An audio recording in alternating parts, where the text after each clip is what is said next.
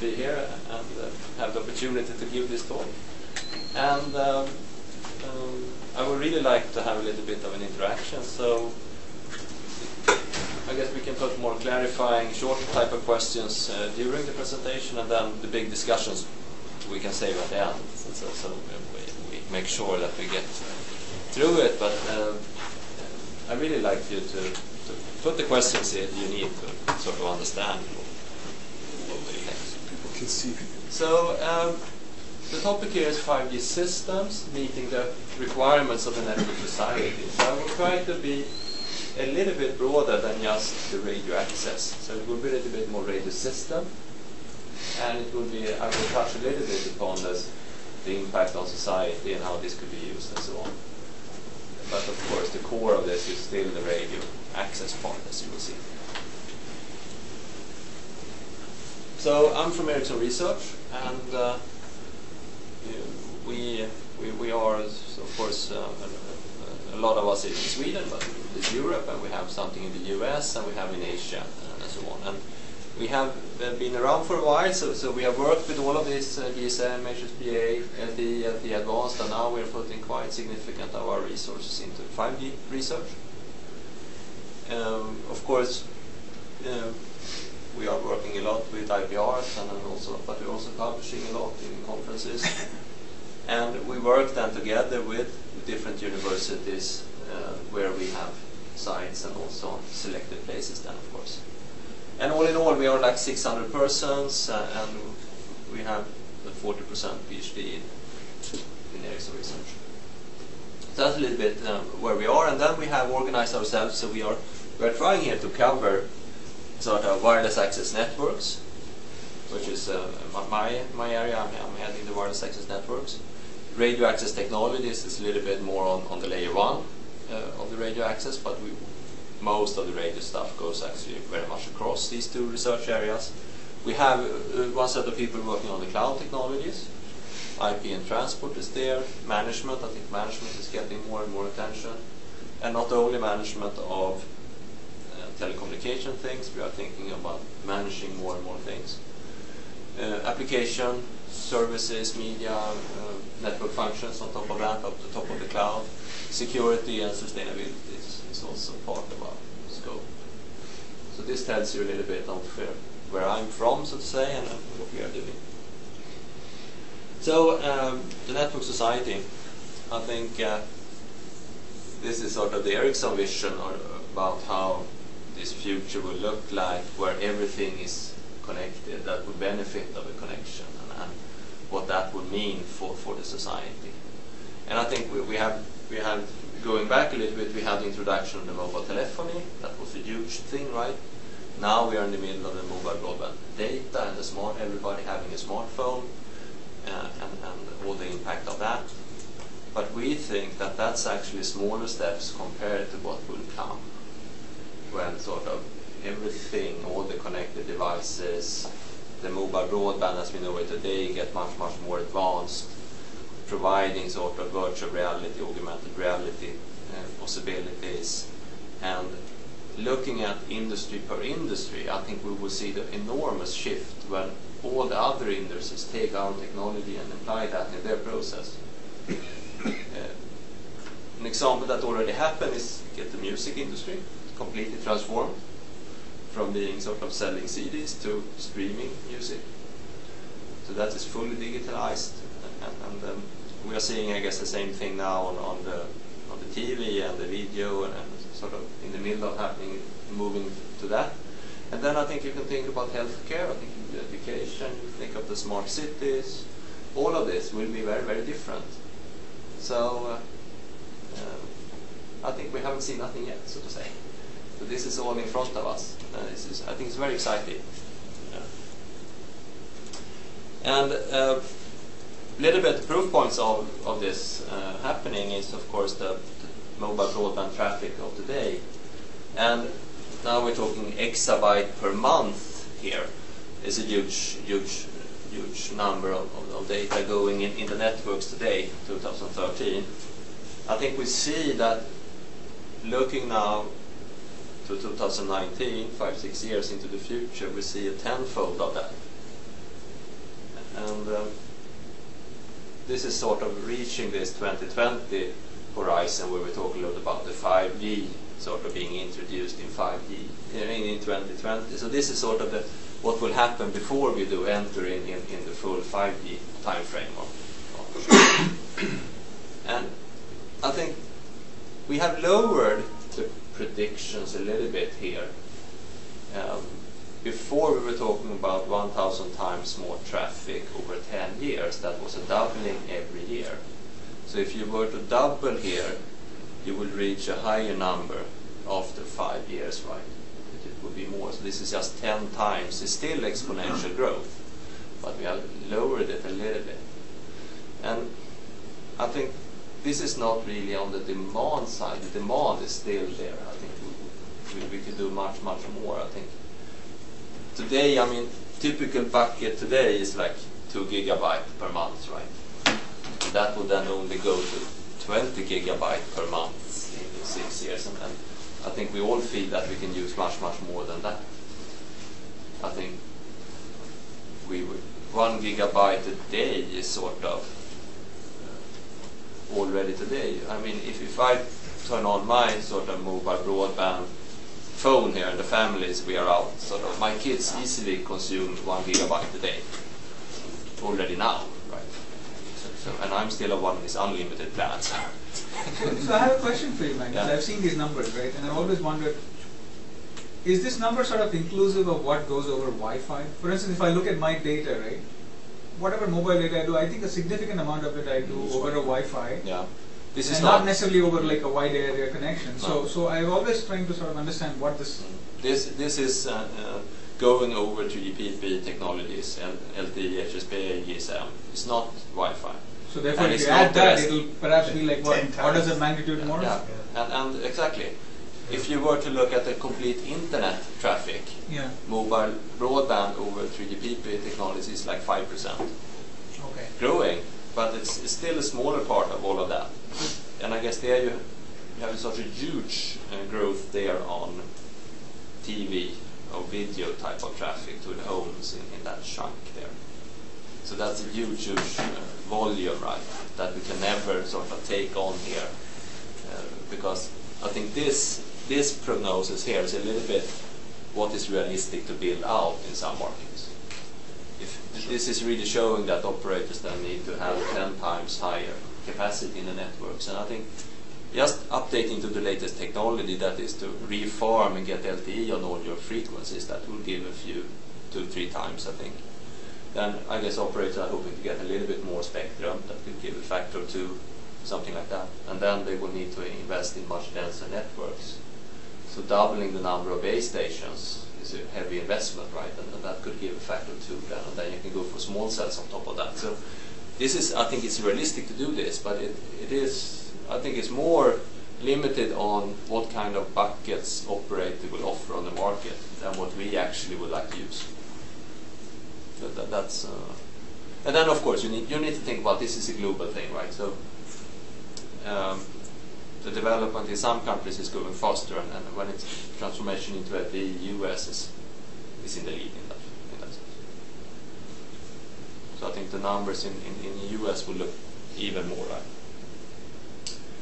And looking at numbers, I think this is perhaps even more amazing that we now have 2 billion people having a smartphone, and in the end of this prognosis it will be like over 5 billion people having this.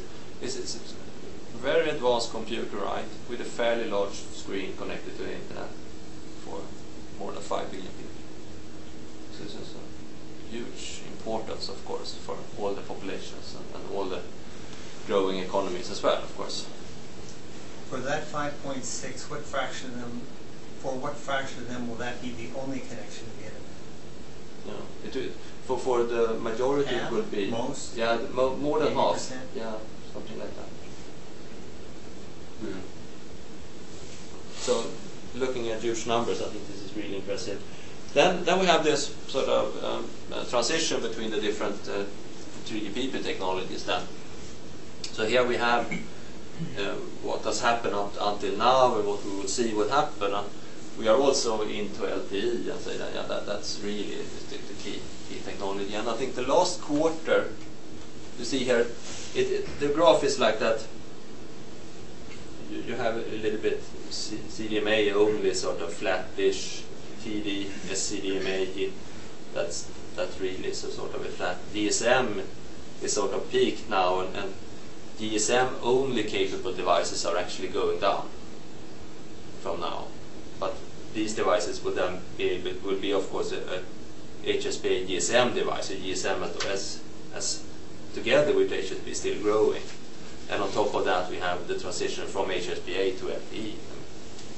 So the last quarter of Q3 last year, 25 million new LTE subscribers were added, which is a huge number, but we have 80 million HSPA subscribers added. So still the growth of HSPA is larger than the growth of LTE.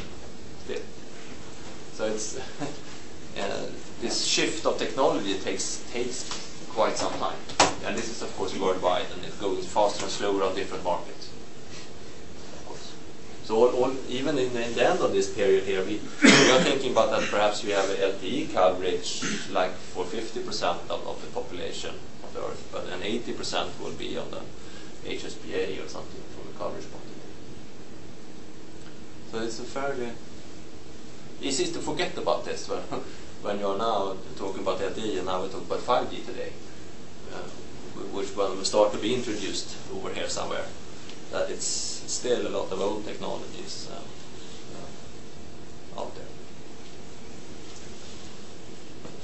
So looking at this network society that we talked about, what would that mean if you now would try to switch a little bit? How should we then build this technology? What is the technology needed to realize the needs that we do envision here? And it's for sure not only radio access technology is part of it, but when we look at this, we see that we have of course a huge number of devices that will be a much more diversified than we have today. Of course, today we have the smartphones, but this we have all the machines and everything that's being connected. These will of course would like to get services, and the services will then be realized in sort of a cloud environment on top of a cloud, and devices need to be connected to a network, and we see of course that the network and the cloud sort of goes together as well. So this is really sort of the building blocks in order to be able to provide these devices users with all of these services. They need to be sort of connected with the cloud and the network in order to get this.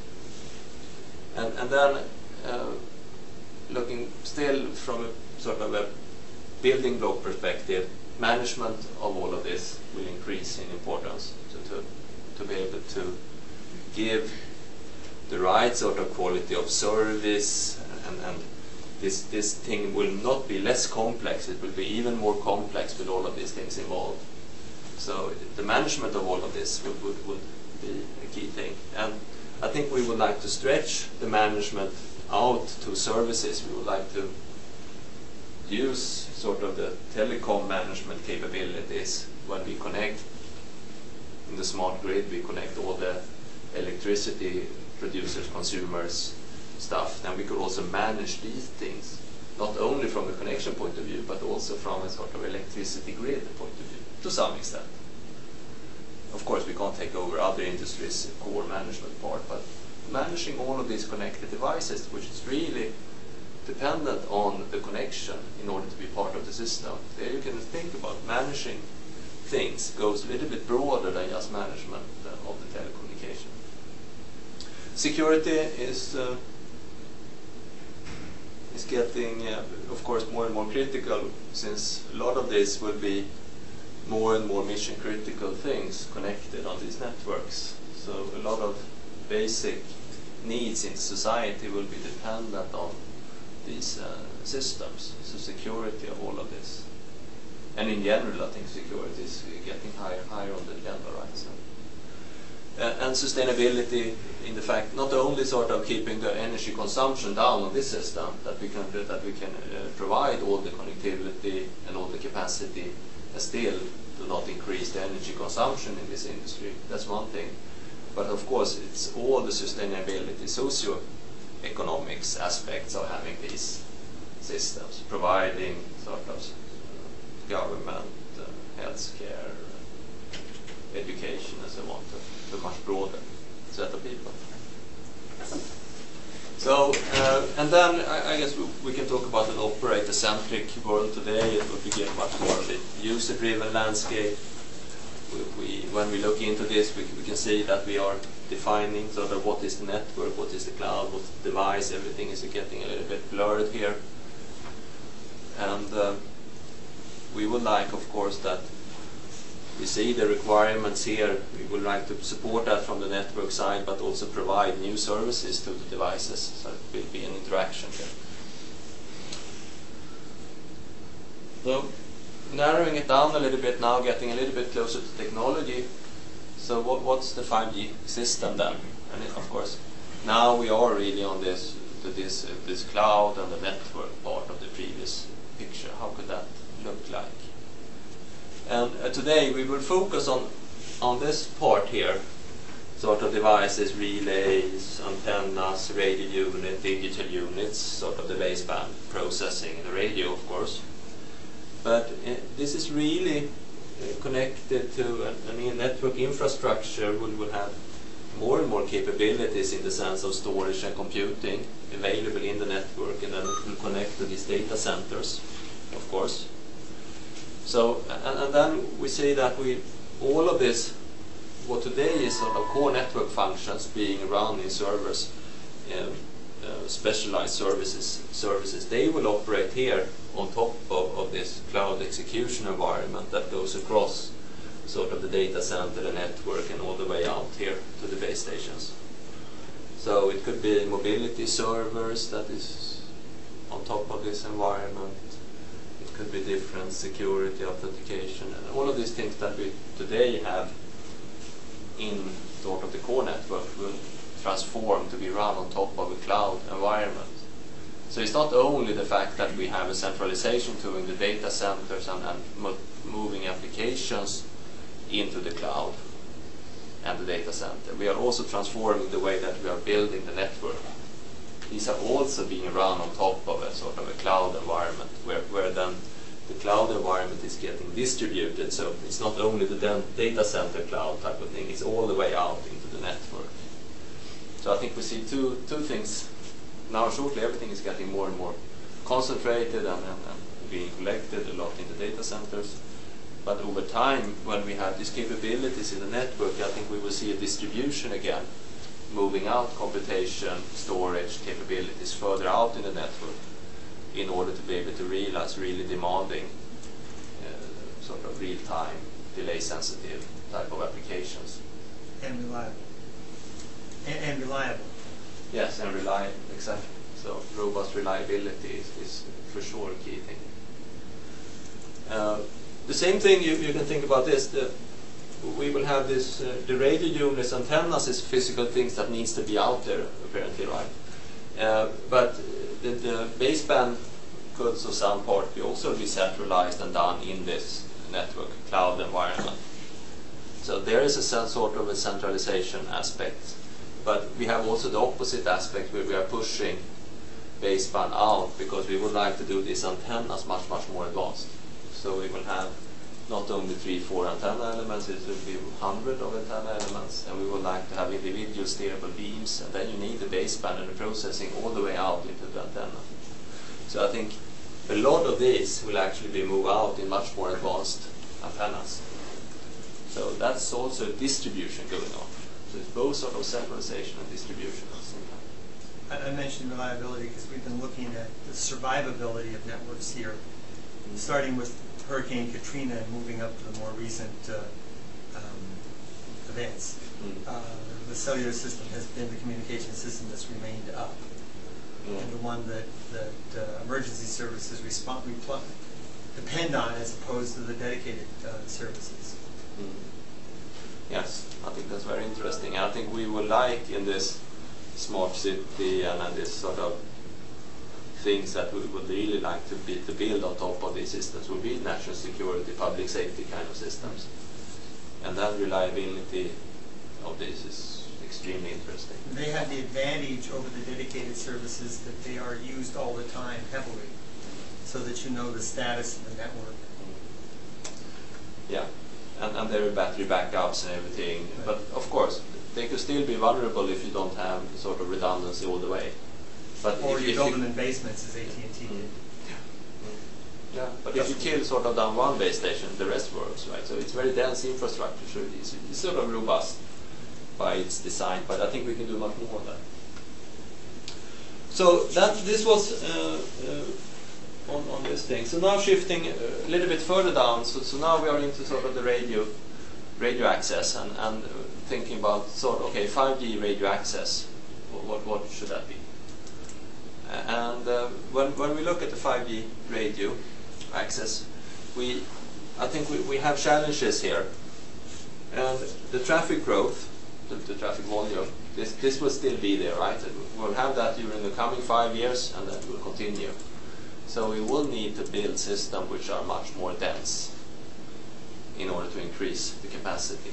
And if we did build large microcellular systems, we are now in the next 5 years, I think we will build more pico-based or smaller-based systems, partly going to indoor. I think the continuation here will be much more dense indoor systems, taking a lot of this traffic. So this is a key thing. The other thing is the growth of the connected devices. Previously we just looked at the smartphones and all of that. Here I think we will see the number of connected devices will of course grow. And if you think about having 5 billion smartphones, we are easily thinking about 50 billion connected devices, a factor of 10 more devices in the beginning of this 5G period, right? So the 50 billion we believe we will have already 2020. And of course we need to build something that lasts for a while, right? So perhaps 500 billion is something. But it's a huge number of connected devices, and we need to think about how to handle all of this in a cost-efficient way. And they are very different. It's sort of connected car, which is very capable. You can have a lot of screens, you have sort of a battery backup and everything. And then you can have a small temperature sensor, right, with very limited capabilities. So it's a huge diversity in the number of the type of connected devices that we will have. And this leads to that we have a fairly wide range of requirements and characteristics onto this system. We can of course still speed and latency, so sort of higher speed, lower latency. That trend will continue, and that's perhaps easier to predict. I mean, we have seen what we did 2G, 3G, 4G, and take that factor of 10, and then you are fairly close on that one, I would say. But we have energy efficiency, which has not been so clearly expressed when we have done the design of the previous systems. And we have not really looked at this battery operated devices. So we are really not optimized for living on one battery as long as possible, right? And also from a coverage point of view, that is the biggest strength of these systems, that we have this wide area coverage. But we haven't really optimized for low data rate further out, in sort of all the way out in the basements or something. And stationary equipment is of course also vulnerable, because I mean if they are in a fading dip, they will be there forever, so to say. So coverage is actually one key thing that we would like to address as well. So we would stretch this in coverage. We would like to make it more energy efficient, and we would like to make it higher speed and lower latency. And then we have this robustness, resilience, security type of things on top of that. So this is a very contradictory requirement as well, leading to that our conclusion is that we will need to look at systems which has multiple modes in this, and we're sort of integrating different modes into something. It's really not possible to make this super 10 gigabit per second thing at the same time as you should be in a temperature sensor type of thing. So it has to be a little bit more different modes of something. And then from affordable and sustainability point of view, it's of course key thing. So it has to build a little bit on the investments that we are doing now in the networks. And I mean, we have all the success of the mobile broadband and the investments being done up to now and the coming 5 years. And so then we need to build on that. So it has to be a little bit a migration story in this, of course. So this is sort of challenges. And shifting a little bit over to scenarios, use cases, a little bit of a mix here. I think we will of course have sort of macro base station, wide area coverage, smaller base stations and smartphones and the development of smartphones. This will sort of be a key component of this, of course. But there is so much more here. If you take the stretches this, I think we will reach something which we can call the ultra-dense networks, where you can have multiple access points, perhaps in this room. And if you were to do something outdoor, it will just be sort of 50 meters in between or something like that. So that's one very sort of, and there you would like to have this 10 gigabit per second data rate, and in order to do that, you would need a wider carrier, right? So perhaps 1 gigahertz or something, and that you most likely go up in frequency in order to find, so to say. So this is sort of a clear trend. I will return a little bit to the details on this one. And to some players, this might be the only 5G thing, but I don't believe so. I think this is a much broader set of needs and requirements that we should look at. So vehicular to vehicular, vehicular to road, and all of these traffic applications, machine type communications, sensor networks, stuff, logistics, smart meters. I think it would be interesting to think about industrial control, going in to see what kind of other processes that we could provide communication to. And here there are extreme reliability, low delay type of requirements, I think. The smart grid being a key part of that is also pushing down the requirements on delay.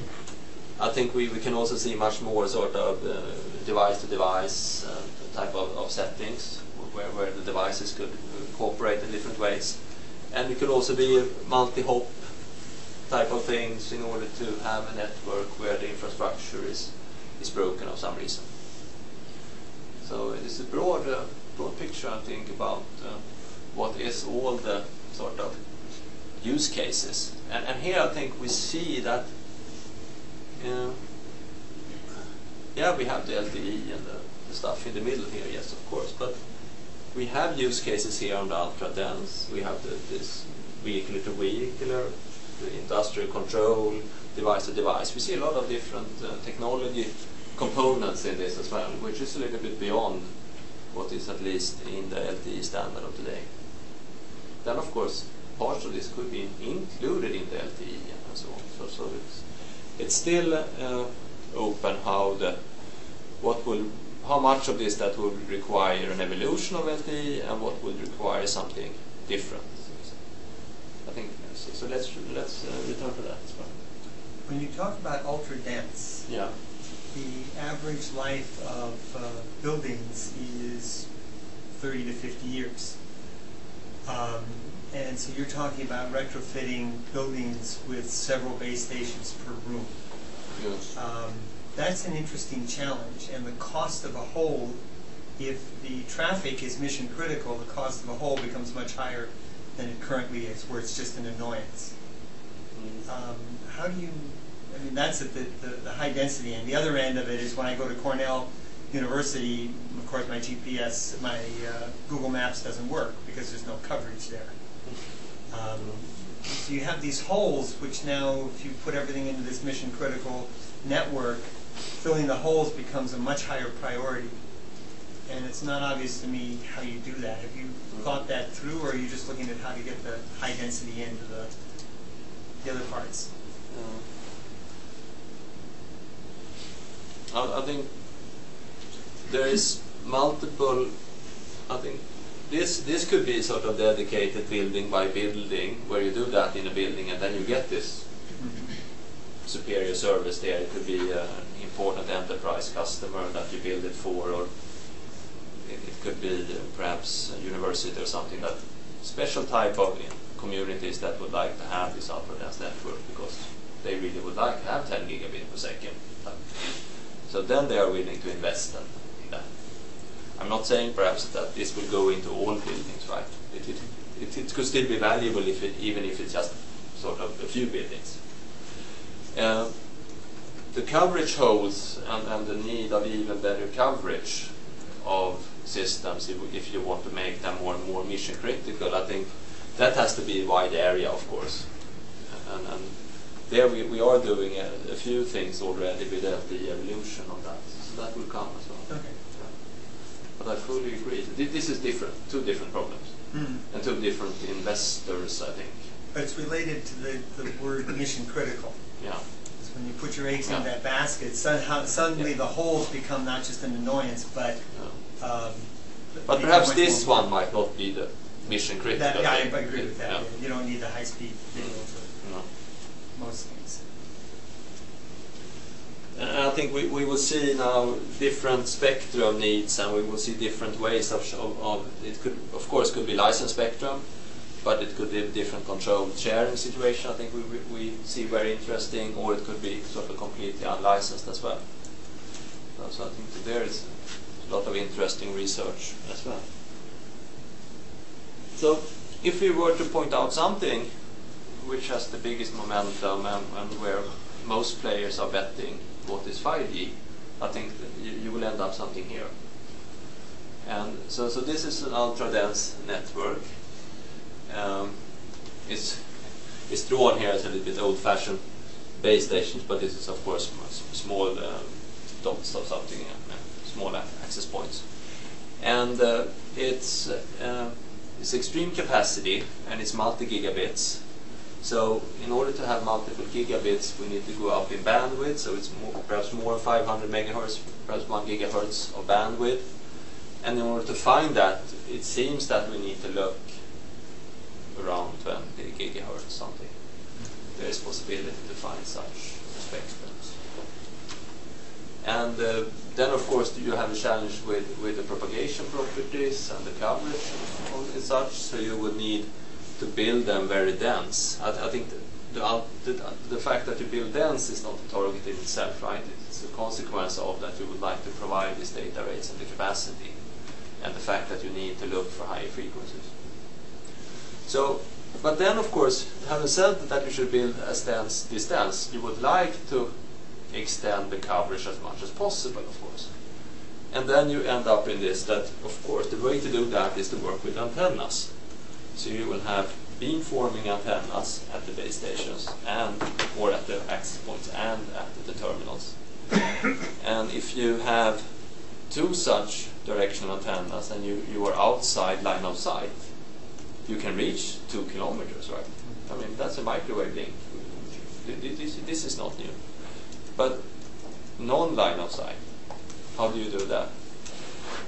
And then it turns out that reflection is fairly good in this. So if you can find one reflection, then you can reach this. And then so you can think of an outdoor thing.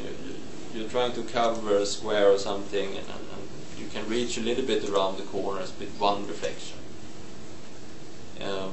So then you need antenna tracking beamforming at both ends that tracks this reflection point, right?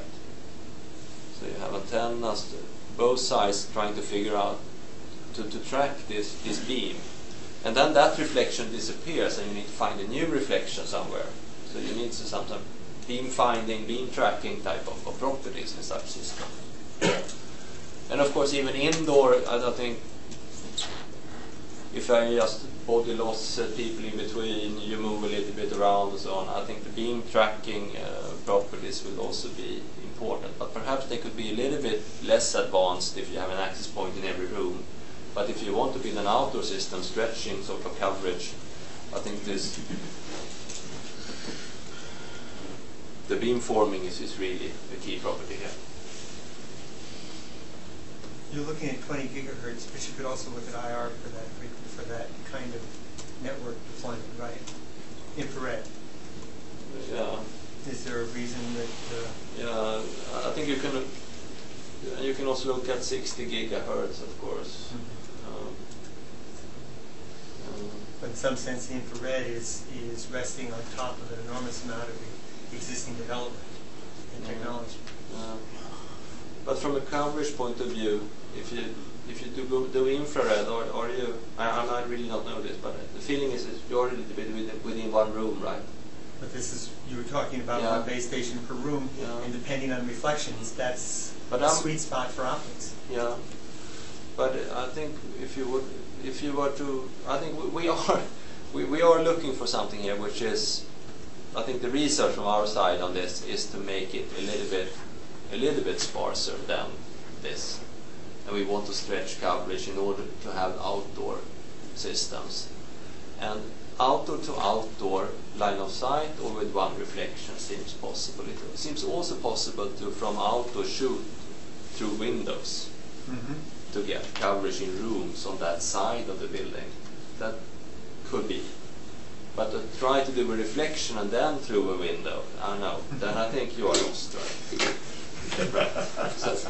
So and then, I mean, then the infrared is, perhaps not. I think we are still sort of in this range looking at this, but others are looking at 60, and yes, academia are, of course, that they are above 100 and looking at terahertz and stuff as well. So. I just wondered, because the mobile companies like Ericsson have little experience in optics. Yeah. And the optical companies, which have an enormous embedded infrastructure and product base already, have no experience in mobile. And so I don't think either of them are looking at each other's technology for that reason. No, yeah, it's a good point. What are optical companies? When you say these optical companies? Fibers are all. Fiber. I mean, free space optics is a fiber link when you remove the fiber and put in two lenses. And you can do one bounce off of a building, and I mean all the things you're talking about here at 60 gigahertz or even 30 or 40 gigahertz look the same in infrared. Except you've already got infrared technology, you don't have 60 gigahertz technology. Does Lucid do optical? Oh, sure. I used to. Are there people who sell free space optical commercial systems? You can buy a laser-based multi-gigabit per second link. The only problem is that there are some issues with that. It's snow. Fog, snow, rain. But then microwave has issues with similar issues. 60 gigahertz, right? I mean, 60 gigahertz doesn't like snowflakes either. But I think it's interesting, and I think the propagation properties in these ranges started to be more and more like light. So, right. The two are mushing together. It's just that they have different technology and research bases, which are very separated because of historical trends.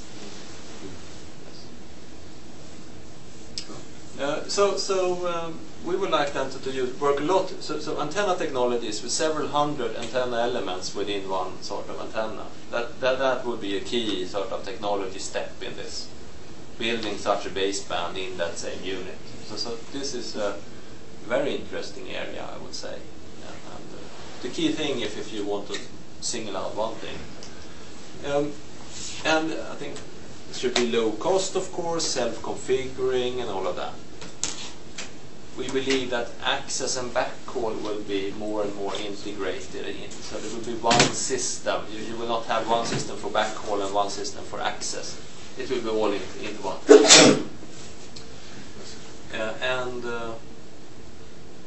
Then I think this is the seamless integration with the wide area. This is an interesting thing.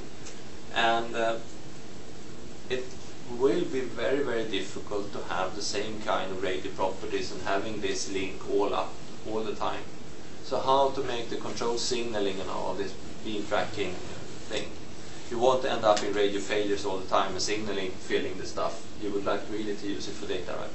So here I think there is a huge need for understanding the properties of such a system based on this beam tracking antennas. How would that radio link really be, and what kind of control signaling and stuff you should have. One interesting solution is, of course, just to look at the booster, and you do all of that signaling on the wide area lower frequencies network. So you have robustness through connecting this to the mobile broadband system, so to say, on 2 gigahertz something, and then you just have a data booster on that. But that could be a too simple solution. That would be one obvious one. But I think we should look for also a self-contained system on this frequency.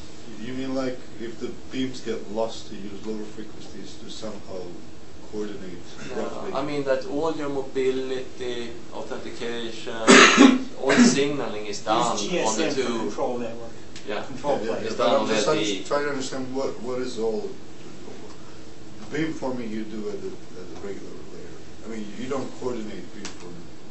No, In but some if rough the way. properties of that get too unstable, and then you lose the link all the time, and then you need to reconnect, and that's a lot of signaling in order to do all of that. Yeah, that's what I mean. Yeah, exactly. So if you can move that down to Okay. a lower frequency, you can have a robust connection, and then you can have this data booster coming and going a little bit, and you don't need as much signaling back and forth just to tell you exactly what to do, because you have all of that out, and then you have 10 gigabit type of booster thing that you connect. And if you lose that for a millisecond and then you have it again, fine. I mean, that's not a problem. So I think that would be one kind of setup. But I would not say that that it will be like that. I think we should also consider to do something standalone as well. So Magnus, I have a question. So about the access backhaul integration. So the people who are working on small cells and doing backhaul for small cells, is that how they're trying to do it? Are they thinking that they're integrating it with access? I somehow thought they were trying to. No, they are typically not. They are looking for some other radio technology to Right, use. that's what I was. Otherwise, a microwave link, which is a point-to-point thing, and then you can do that. Could develop to a point-to-multipoint, and also take a little bit non-line-of-sight cases. That's one option. We have this Wi-Fi-like things on 5 gigahertz that you can use, and so on. But then you end up in a situation that you have multiple systems. One system where you need to manage and operate with all of its sort of quality of service issues and everything. You have another system on the access. If you could put this all together, so you can think of LTE feeding LTE, so to say, then that would just be one system to operate. And so it's more on this operational cost type of issues. And you also get, of course, the advantage that all the development that is going on, all the innovation investment on the access link is also applicable directly on the access link. And from a product point of view, it could be the same software and everything. It could be really fully integrated into one system. It's more this more practical aspect. Yeah, because I thought some of the advances in the access link are kind of slowing down.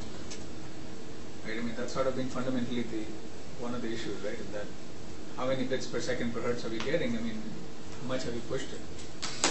Yeah. Okay, really, I mean, all the curves we drew for how data is exploding, all that, right? We can sort of see where are the bits per second per hertz over the last couple of decades. It's not looking so good, right? No. So I thought that's why. So but there's an interesting point of view. I thought of that from an operation point of view. I think looking back, I think you can easily see that we have gained a factor of 10 or something. But from a capacity point of the system, we have built 1,000, right? Yeah. So we have densified, we have more spectrum, and this is keeping it. And I think the capacity build up we're talking about, is densifying, is still sort of the key thing. Yeah. Yeah. Okay. We're getting closer and closer to the Shannon guy. It's getting more difficult. Good. So shifting to the connected devices, and this is really something where we have seen now things start to happen. And when we look at this, we have to try to divide it a little bit, because I think it's a mistake to believe that this is sort of one use case. It's a multiple of use cases which are much more diverse in themselves than compared to the other use cases. So meters and sensors, where we have sensors, actuators, small, simple, low cost, but it's sort of a massive scale, and it's sort of low energy consumption, long range type of things. This is sort of one type of applications. Intelligent transport systems, where we connect vehicles. Here we have a lot of mobility, and if we want to really stretch this one into sort of remote driving and these kind of applications, then delay will become extremely important, robustness of these systems, and then this. So this case could, to the start, will be a very special use case characterized with a lot of mobility, but it could move actually to be part of this more critical communication systems, where we would like to go in and control things in more industrial processes. We would like to be part of smart cities, and then this reliability, availability, security, autonomous operation would be sort of key requirements.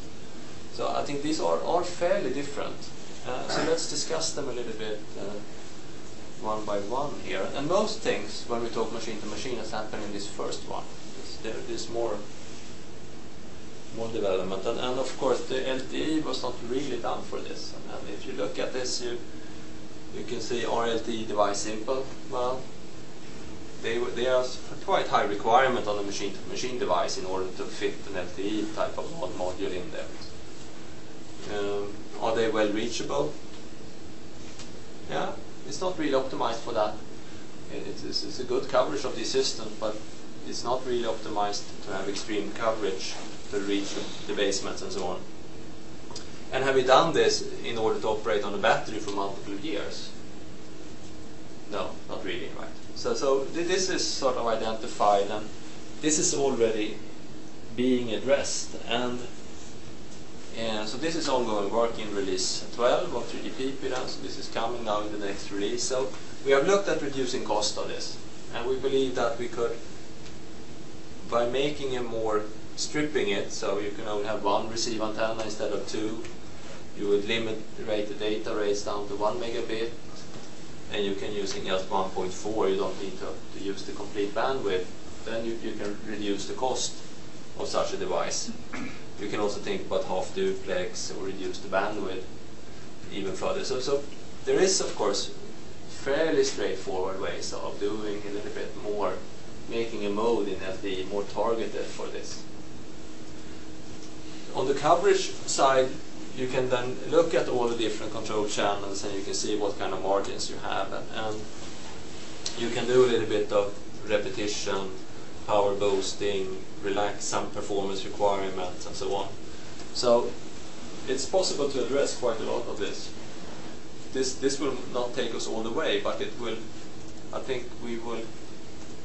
If you have now most of the machine-to-machine stuff that goes on 3GPP, they are GSM based, and that's of course due to the coverage of GSM, but also the cost of GSM. I think we can sort of reduce that gap and make the LTE device in the same cost as a GSM device today. So this is interesting, and looking a little bit from a technology point of view, what really consumes the energy here. And when you have very infrequent transmissions like we are looking at here, it is not really the reception and then the transmission of these. It's these paging cycles when you wake up your receiver to listen if there is some signaling for you. And the longest you can put this, I think, is in the order of 1 second or something today. Then you need to wake up and listen all the time. So you do that every second. So just increasing this to 10 seconds or a couple of minutes, that would make a huge impact on the battery consumption of. So what's the main reason why 1 second is currently used? Yeah, Timing, from timers. yeah, but I mean it's built for human social activity. when you want a fast response time, you would like to be able to page and you would like to have a response when you push a link, you want to set up the connection and you want to do that quickly. So in the system today, this paging cycle is set much shorter. So devices today they go up all the time and listen to it. But so the longest you can put it, and when we did this, we didn't think about the machine. It's a systems imposed. It's not a technology imposed. No, it was just not part of the requirement space. Right. So this is a little bit to go back and I mean, do it once more and do right. I mean, this is. So there is actually one other question. I mean, we're talking about really large number of devices, right? Is the signaling system in general capable of handling that? Plus, I mean, there are obviously ways, you know, especially for stationary devices. I mean, they're not going to move, which means that all the assumptions in signaling are wrong at the moment. Right? Yeah, but for those devices. Yeah, but I think we have checked a little bit on that, and that's really not the problem. I think for LTE scales in that way. It can handle this from the radio, the paging and everything, and all the controls and everything. So that even with large number of devices. Yeah, yes, it works. I think we have looked at more than 50 billion, and I mean, so it doesn't really seem to be the big showstopper on that side. You can do it.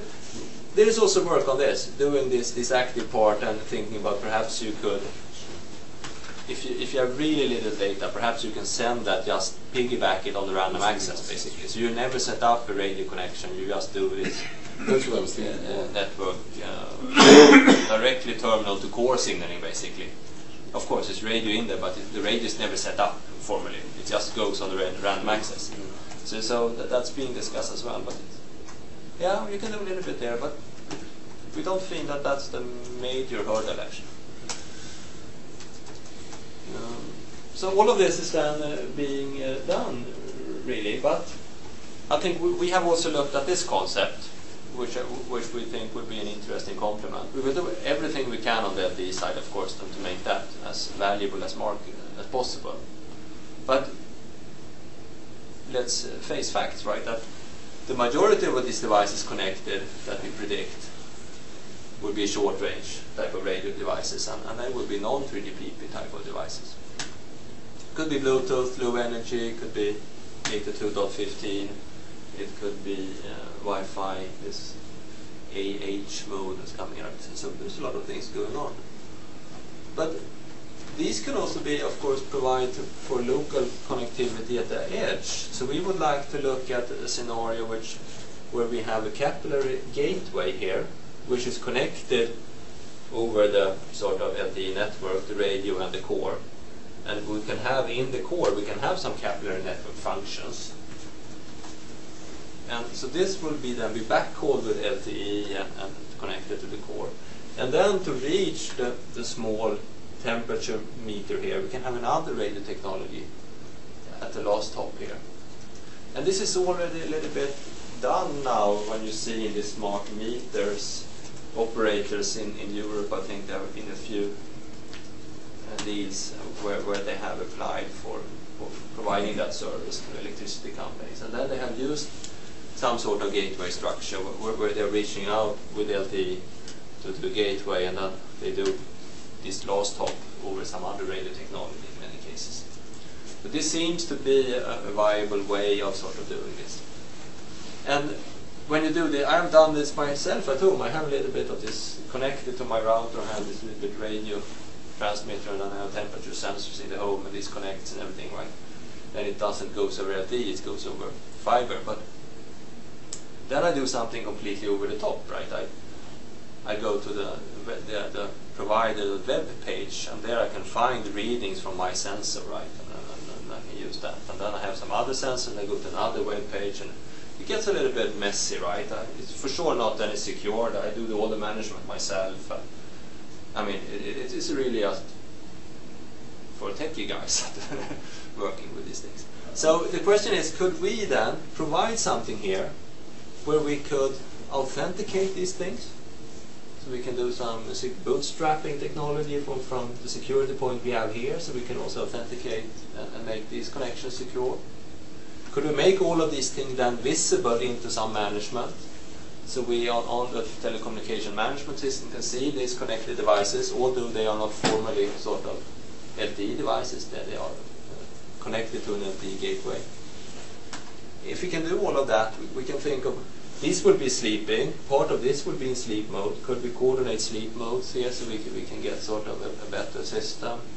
I think there's a lot of things you can do.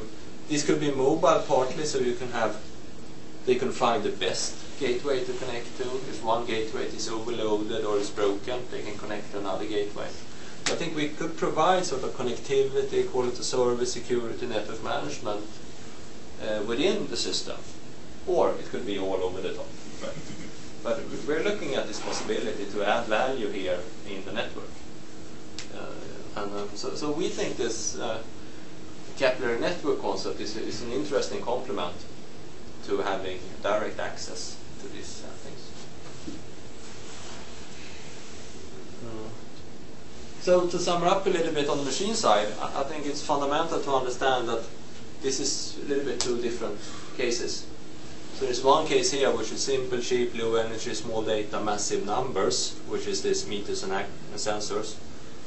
And there's one thing here where we really would like extremely low latencies, ultra reliable, high availability, which is not necessarily low cost. It could be very advanced type of systems that we're looking at. And I don't know if you have seen these presentations by Gerhard Fettweis, professor in Germany, that talked about the tactile internet. That's sort of the shortest time. If you would like to move your finger over the screen, and that should follow your movement there, that's sort of the most one of the most delay sensitive things. And he's really talking about pushing out computational power out on the edge in order to be supported. It's extremely real-time type of applications. So summarizing a little bit now. So what will happen in LTE? I think this we just have to know, right, in order to position the research a little bit in relation to this. And LTE is definitely not stationary. This is moving in a lot of different directions. So we had the release 8.9, this was the first one. Release 10 was the really the LTE advanced, where we had the carrier aggregation and fulfilling the sort of official 4G requirements. We're adding on things here now. We are working on 12 here. And now device-to-device communication is being introduced. That will for sure go on in a few releases. That gets, all this ad hoc networking, it gets sort of messy when you really would like to do a fully standalone system. So that will take time. Machine type, we have started with, that will continue. We are looking into going into broadcast type of applications.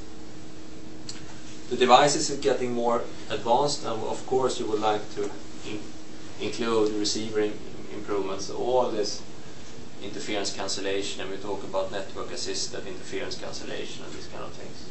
It's very, very sort of obvious. Sorry, I have to laugh because we're coming back to what we used to work before. Goes around, comes around. Yes. Exactly. Yeah, but every good idea is recycled. Every sort of I'm not 5 saying years. anything. I'm not saying anything. Yeah. Densification. This has of course been a focus. We have done a lot of heterogeneous networks deployments. The antennas, it will get more and more in focus. We have already done MIMO, but it will be more multi-user MIMO. We will have more COM things. The spectrum, flexibility, the carrier aggregation is perhaps the key features that we have introduced. You can aggregate a higher frequency and a lower frequency carrier. You could aggregate an FTD and a TDD carrier. You can aggregate the carrier from a macro base station and from a pico base station and aggregate.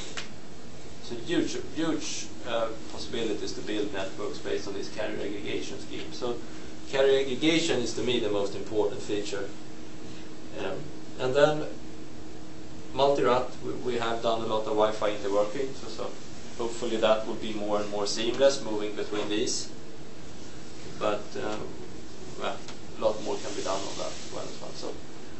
So you see, this points a little bit towards the scenarios and the requirements that I talked about. So this is pushing, right? But if we were like to summarize what we believe would be 5G, then I think we are ending up a little bit in this definition. So we have introduced new air interfaces, and this continues to be there. And the evolution of this is of course different. GSM is not evolving that much more. Wi-Fi is definitely evolving. They started this high efficiency Wi-Fi study item, or what they call it in IEEE now. So that's moving. They would like to address a few of the problems with Wi-Fi to make that more sort of cellular-like, if you say. The HSPA 3G, yeah, it's moving, but the big evolution, as we see, is of course on the LTE side. So these will continue, right? But looking at all of these scenarios and requirements that we talked about, it will be then the need for new wireless technologies to complement here. But we would not like to define this one here. If you just were to continue this, that one would be 5G, right? We would say that this is the family of these that is 5G. And we see that because we don't believe that we would do another air interface that would replace the existing ones. It's not really possible to make something which is so much better that it motivates the replacement of LTE. We don't see that now. It might happen, of course, that this high frequency thing becomes so good that it migrates down in frequency and gradually replaces everything. But it's not really what we see. We see this diversity in requirements. We believe more in this, that we should have these new things, more complementary, focusing on the new specific requirements, and then we should put an effort to make this into a family of air interfaces that together sort of solve this problem. So this multi-route type of interaction is a key thing for us. So in the new wireless technologies, so what are the things that you sort of see there? Yeah, this ultra-dense networks or high frequency. So you call it that? That's one, I think. I can think about this, some ultra-reliable, low-delay thing, machine type thing could be another. A lot of other things could be done by LTE. So it would be really the involvement here, taking parts of these different use cases and a few on this. And how the fraction on the market is between these is hard to say. But I think the optics seems like something we should It would be, think about. if you're going up to 60 gigahertz, Yeah. 60 terahertz, you're in optics. So Right, I you think should I never really- thought of it until you sort of, I mean it's obvious now that you say it, but yeah. Napoleon, of course, had an optical telegraph, free space optics. Just needs a few repeaters. It had repeaters. Yeah. But it was line of sight only, Yeah. so I mean it didn't look that different, just the data rate was low. Sure. But the controllers were French soldiers. So They didn't couldn't. go They quite- couldn't. so It was actually a semaphore kind of. I know. That's what I'm saying. They couldn't signal fast enough. so do you really believe in 60 gigahertz? No, I'm not It's a asking big it. I'm question. not asking it in a facetious way. I'm really asking this. No. I just want to like sort of get an opinion, right? There are some people who are really gung ho on it. Other people are No, I don't. I'm not perhaps the believer. I don't think already going from 2 gigahertz to 3.5 gigahertz is a big thing, right? and now we're talking about suddenly we are jumping from that to say 60, right? So that's a big jump, right? So I think that we should stretch. I think we will have a little bit more frequency band on 4 gigahertz and so on, and perhaps we can find something on 10 gigahertz, 15 up to 20 something. And there I think we should stretch that with more and more advanced antennas. So I believe that parts of this will be sort of millimeter wave thing. But I think 60 is something different. So That's my feeling. Part of the dividing line between optics and radio is the radio is all coherent. You try to work with the baseband and modulate it directly. Optics is incoherent, and you try to do something to the energy beam itself. And when you get up to around 60 gigahertz, the coherent part is really tough, and it's not going to get cheap in the near term. But you know, yeah, I mean, I'm also not a believer in 60 gigahertz, but that's what's available, and you know, apparently that's good enough for a lot of people to push it. Yeah, exactly.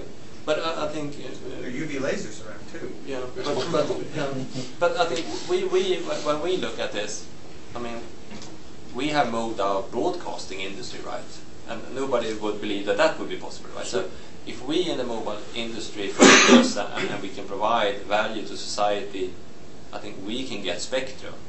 We are not sort of forced to go for 60 just because it's available today as unlicensed. We must have a much bigger picture than that. I think if we have a good argument and can show the value, I think we can get much more spectrum that we need. I have a slightly different question, since linked to your statement that LTE is well developed and so on. But then when you sort of talk at the lower end, at the devices, right, you're really talking about low efficiency battery operated. But you know, truly there, you might want to consider something that is not an LTM, right? Yeah, I agree. And that's the question, if that could be sort of integrated in this through this sort of this capillary network thoughts that I showed. But that would basically be a change of technology. Yeah, so that would be one way of interacting with, or could it be so that we could pick one of these alternative non-3GPP technologies which is around and fully integrate it here and lift it up, so to say, and make it part of this family from the top. I don't know.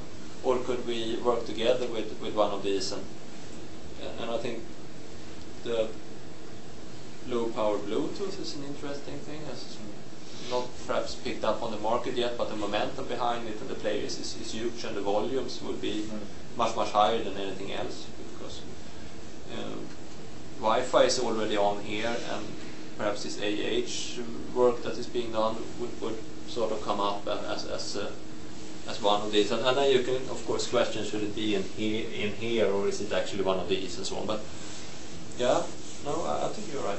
So I'm saying that LTE would be a major part of this, right, but I recognize that there is complementing technologies. And then if it's a 50-50 split between the old and the new, or if, I mean, I don't know. So this is sort of how we would like to define this. And then to round off, 5G is being discussed, right? So there's a lot of, I mean, you can't go to any conference now without having a couple of 5G panels, and there's a number of 5G workshops and so on. So all the current vendors and operators, governments, academia, everybody's onto this, so to say. And from an Ericsson perspective, we have put a lot of efforts into this METIS project, which we are trying to, at least in the European view, a little bit as a focal point. But we need activities, not copying that, but we need activities also in the US, I think, that sort of collects a little bit and shapes the US impact on 5G in some way. So I think it's a little bit interesting that this is still sort of started up here in Europe and not here.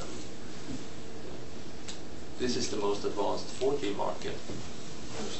Yeah. The way you described it sounds like battleships before World War II. Everybody's given it a name, they keep going with what they have, and they go rolling along. Sounds a little worrisome from that point of view. When everybody's off on the same track, which is continuing the existing track by a factor of 2 or 3, it doesn't look like it's going to solve the problem. No, I can agree on that. And if you just were to do this 2G, 3G, 4G, 5G factor 10 of everything here, I agree that is solving a part of the problem. It's not solving this the connected society or the network society, that the vision we have, where all of these things is connected and so on. It's not that just partly. It's broader than that. I know, and one of the problems, the one that Frederick was talking about, is batteries are never going to get any better. But you have EBNO for any of these technologies. You run up to gigabits a second, and you're just pouring the joules out of the battery. Yeah, you can't do, as I said. Unless you're going to go for a tritium battery, you haven't got a choice. I fully agree. We need to have sort of selected technologies for the different requirements. Because you went through this whole talk without saying anything about the fact that those 5.8 billion users have to have a micro USB attached to something, and they go from one charging port to the next in order to keep going. Yeah, I think that the smartphone today, I don't know, my lost today approximately. You mean wireless charging is not in there somewhere? No, I mean, it's a real problem.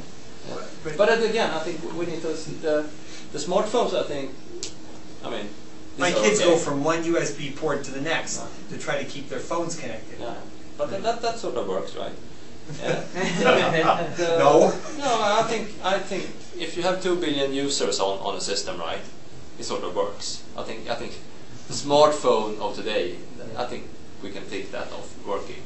No, that's given. I agree. I mean, try to take away, even if they have to go from USB to Oh, USB, no, try to but take in away terms from of them. the, and you'll the see. thing that would make the most difference to their connectivity is being able to have your phone on and streaming at 100 kilobits a second for music, for example, without being plugged in, as opposed to getting 5 gigabits a second for some kind of 3D smell-o-vision that you do have to be plugged in. Yeah, yeah, but I think Sure. to me that sort of works. But for all these other things we could connect that are where you don't have the possibility to charge every night, then this is a huge issue. So And we have addressed that a little bit with this LTE release 12, but it's not really solved. So I was reading an article on this, right? Mhm. There are people in India and perhaps many countries in Africa, and Nigeria was one example this article talked about, where there are an incredible number of people who have access to a mobile phone, but they don't have electricity at home. Right. They can't So- charge it. They go to No, the but I mean, charging they go post. to, really charging station where you plug in. And So So it's going to make a bicycle to charge. Yeah. yeah, In so a- there in are Nepal, all I kinds of mean, things, yeah. Yeah, listen, they in are. Nepal, water is cheaper than charging. I- Right? Even if they have solar panel and everything, it's still cheaper. But I'm not claiming that this is a done deal, right? I think there is a lot of research challenges, and I think you are sitting on a lot of the competence and possibilities to contribute in this. And I made a list here, but this is sort of from my perspective. But I thought this future internet networking principles, services, security, that sort of is a one field. Software-defined networking, cloud, distributed computing, sort of the management also of the complex systems, multiple RAT integration, spectrum management, ways to utilize shared spectrum, energy efficiency, disconnected devices, machine type, Internet of Things part, the advanced antenna system, beamforming, beam tracking, understanding the propagation properties of these high frequencies, and also radio front ends for this. So I think it's all over, right? And yeah, this will be a gradual development now, and we are talking about 2020 and sort of beyond. So some research projects have started. You are part of some, and there is a huge possibilities to contribute and to add into this. So we are interested to understand how to collect and understand the ideas coming also from US in a little bit. I think we are more Ericsson. We are more sort of worked in the European setup, and we are trying now to be part of the US also. So we really would like to have inputs.